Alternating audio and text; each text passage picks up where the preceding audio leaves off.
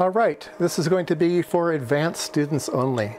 So we are going to do zero span on the TinySA.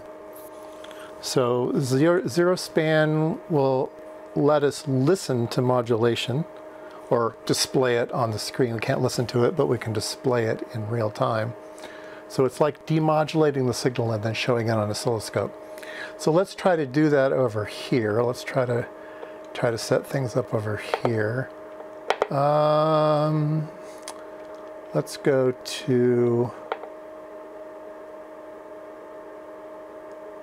let's see, RF generator,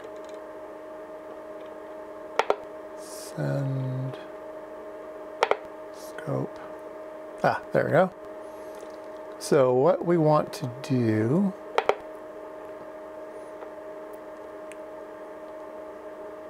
is we want to get a picture like this, okay? And so this is a real-time picture of the modulation that I'm sending, okay? So what is that modulation? So I have a radio here, and let me put a signal into the radio. Let me make sure my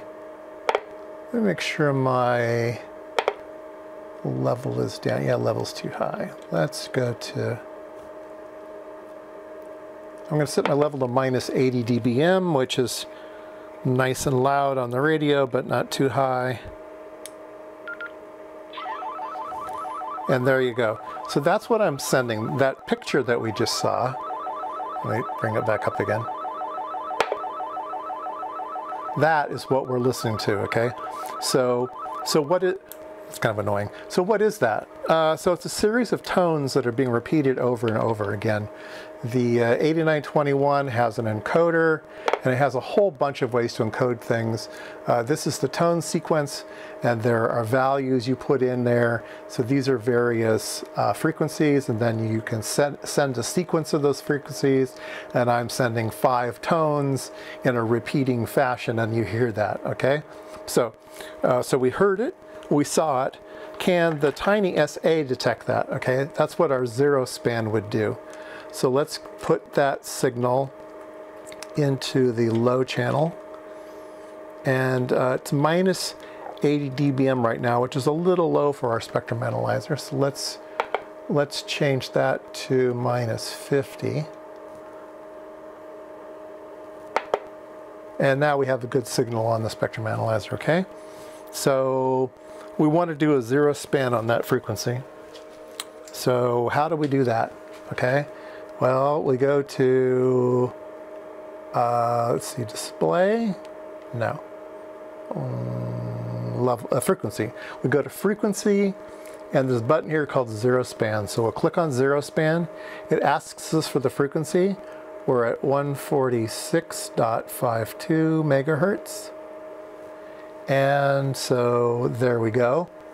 Now, on the Baofeng radio, we were modulating FM-wise, and the spectrum analyzer is not going to be able to see that. It's just going to give us a flat line. Wiggling in this direction is not going to be able to be detected by the spectrum analyzer in this mode.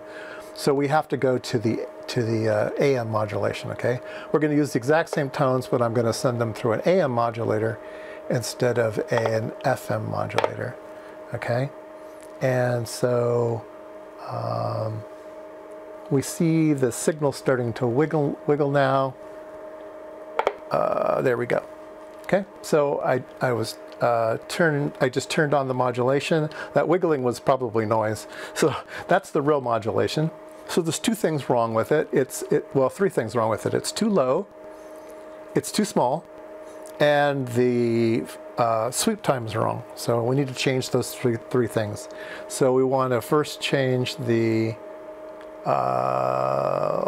level. We're going to change the scale per division to 5. So now it's bigger. We want to move it up. So we change the reference level to, let's say, minus 20. Now it's moved up. Now we want to change the horizontal sweep time, which is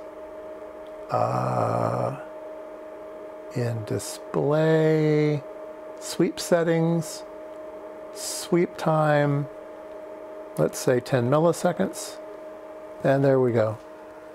Okay, so we're seeing about the same picture that we saw over here. So it does do zero span. It seems to do it quite well. I'm pretty impressed. So it's a real-time display. Normally a spectrum analyzer displays amplitude versus frequency. Now we're displaying amplitude versus time on one locked frequency. So that's zero span.